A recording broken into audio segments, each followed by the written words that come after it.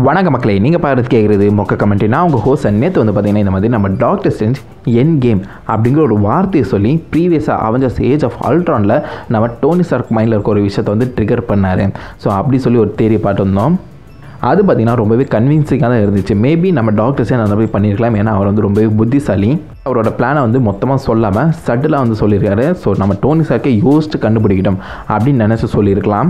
Maybe அப்படி சொன்னால் தான் அது வந்து ஒர்க் ஆகும் அப்படிங்கிற ஒரு எண்ணமாக அவருக்கு வந்து இருந்திருக்கலாம். ஸோ அதனால் இந்த மாதிரி சட்டிலாக எண்ட் கேம் அப்படிங்கிற ஒரு வார்த்தை சொல்லி ட்ரிகர் பண்ணியிருக்காரு.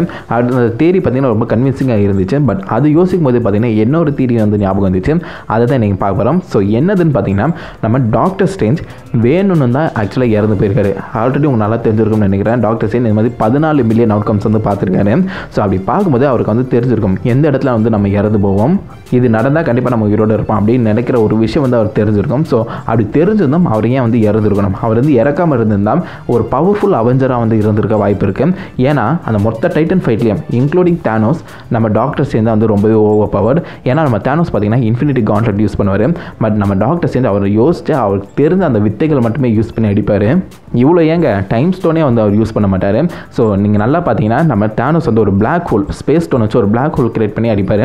இந்த பக்கம் நம்ம டாக்டர் ஸ்ட்ரேஞ்ச் பார்த்தீங்கன்னா அந்த பிளாக் ஹோலையே பட்டர்ஃப்ளையை மாற்றி அவர் மூஞ்சியை வந்து ஏவி விடுவார். ஸோ இந்த வேலையை வந்து எது பண்ணணும்னு பார்த்தீங்கன்னா ரியாலிட்டி ஸ்டோனால் மட்டும்தான் பண்ண முடியும். ஸோ அந்த ஸ்டோன் இல்லாமலே வந்து இவரோட மேஜிக் யூஸ் பண்ணி அதை பண்ணியிருக்காரு. அது மட்டும் இல்லாமல் ஓவரால் பலாலாக மாறுற விஷயம் கூட பார்த்தீங்கன்னா அந்த ரியாலிட்டி ஸ்டோனால் தான் பண்ண முடியும். அது மட்டும் இல்லாமல் சுற்றி இருக்க எல்லா ஸ்பேஸ் அந்த திங்கே வந்து பார்த்திங்கன்னா அவரால் வந்து மேனிப்புலேட் பண்ண முடிஞ்சுது. ஸோ அந்த கிளாஸ் டைமென்ஷன் அதெல்லாம் யூஸ் பண்ணி ஸோ ஆல்மோஸ்ட் ஒரு ஸ்பேஸ் ஸ்டோன் செய்கிற வேலைன்னு வச்சுக்கோங்களேன். அதுக்கப்புறம் ரொம்பவே முக்கியமானது இது வந்து டெலீட் பண்ணிட்டாங்க. இருந்திருந்தால் அவரோட பவர் உங்களுக்கு ஃபுல்லாக தெரிஞ்சிருக்கும்.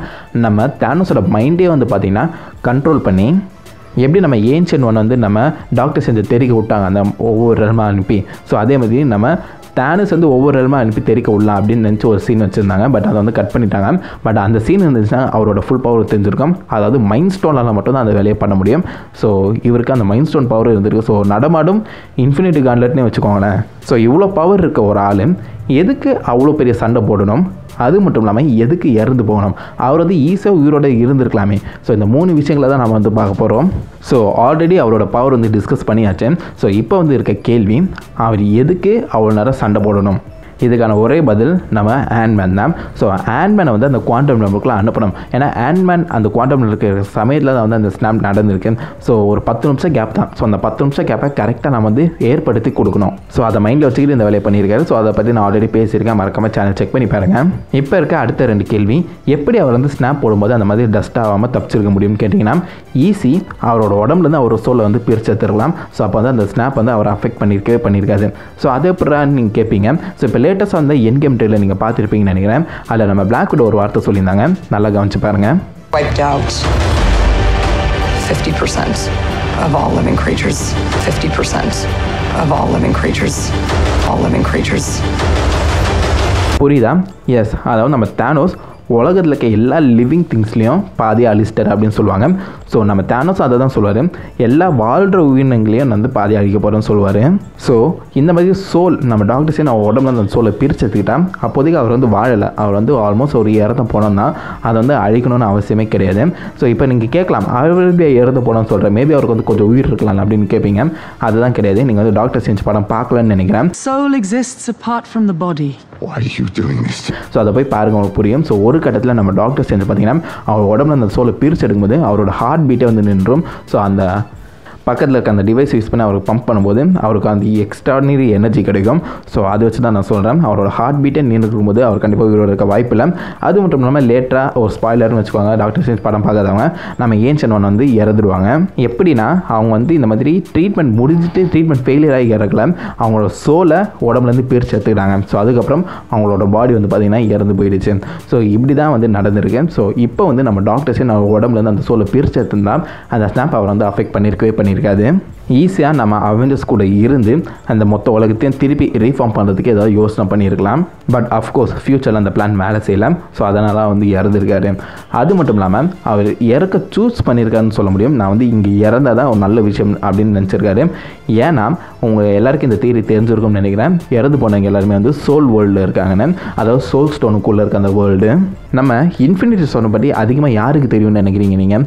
வாங்க, அஃப்கோர்ஸ் அவருக்கு தெரியும். பட் அதை விட நம்ம டாக்டர் செஞ்ச ஆடியன்ஸுக்கு அதிகமாக தெரியும் நான் சொல்கிறேன். ஸோ இறந்து போனவங்கலாம் சோல் வேர்ல்டுக்கு தான் போக போகிறாங்க. ஸோ நான் அங்கே இருந்தால் அது வந்து நல்ல விஷயம். ஏன்னா போனவங்கலாம் பார்த்தீங்கன்னா அந்த இடத்த பற்றி யாருக்குமே தெரிஞ்சிருக்காது. ஸோ அங்கே போய் ஒரு கைடாக இருக்கலாம், எல்லாருக்கும் இந்த விஷயம் தான் நடந்திருக்கு சொல்லி ஈஸியாக புரிய வச்சு அங்கேருந்து ஏதாவது பண்ண முடியுமா அப்படின்னு யோசிக்கிறதுக்காக, அங்கேருந்து ஏதாவது பண்ண முடியுமான்னு ட்ரை பண்ணுறதுக்காக மேபி அவர் இறந்து போயிருக்கலாம். ஸோ இறந்து போனோன்னா அப்படி போன முடியாது, அந்த ஸ்னாப்பில் போனால் மட்டுமே அவர் வந்து ஈஸியாக அந்த சோல் வேர்ல்டுக்குள்ளே போகிற அந்த ஆக்சஸ் கிடைக்கும்.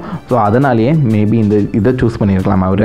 அது மட்டும் இல்லாமல் லீக்கான ரூமர் படி பார்த்தா நம்ம டாக்டர் ஸ்ட்ரேஞ்ச் சோல் வேர்ல்ட்லேருந்து நம்ம வாங்க காண்டாக்ட் பண்ணுற மாதிரி நிறைய சீன்ஸ் இருக்குது அப்படின்னு சொல்லியிருக்காங்க.